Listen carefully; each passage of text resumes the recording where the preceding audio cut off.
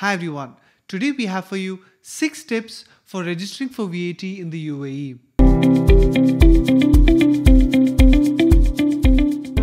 Hey everyone, before we move ahead, please click on the subscribe button to stay updated on our weekly business and finance related content, which is incredibly useful for business owners, CEOs, CFOs, entrepreneurs and those who aspire to be one.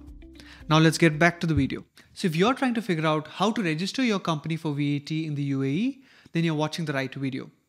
First, let's get into why it's important that the registration process is done correctly. If there are errors in the registration, you could expose yourself to having hefty penalties. You could have delays in the registration process, and you could also have challenges in making amendments once the registration process is approved and the TRN certificate is issued. Now let's get into our 6 tips.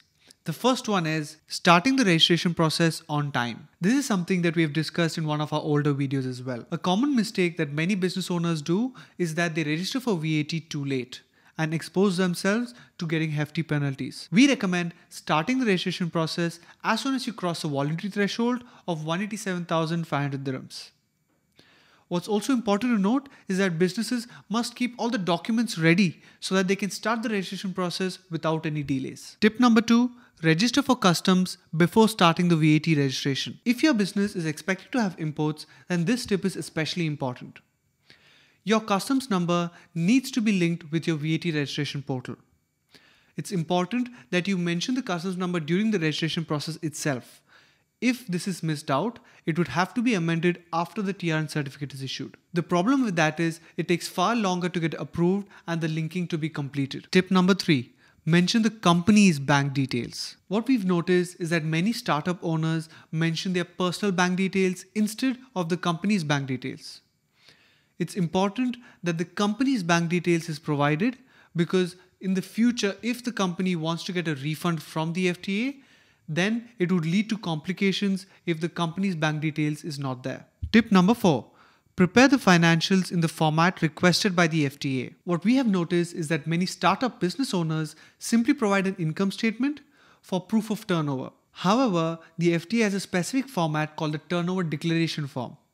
The turnover details needs to be provided in this format.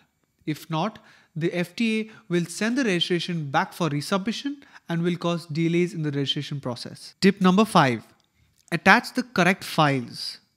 This seems like a very simple and obvious point. However, it's one of the most common mistakes that we've noticed. It's important to understand what supporting documents are required in each section of the registration process. If the wrong documents are provided, the FTA will most certainly request for a resubmission.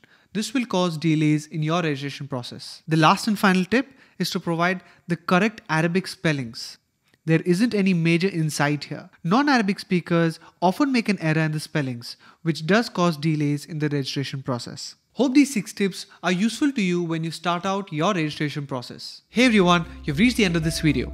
Thank you all for listening. If you like this content, please hit the like button and subscribe to our channel.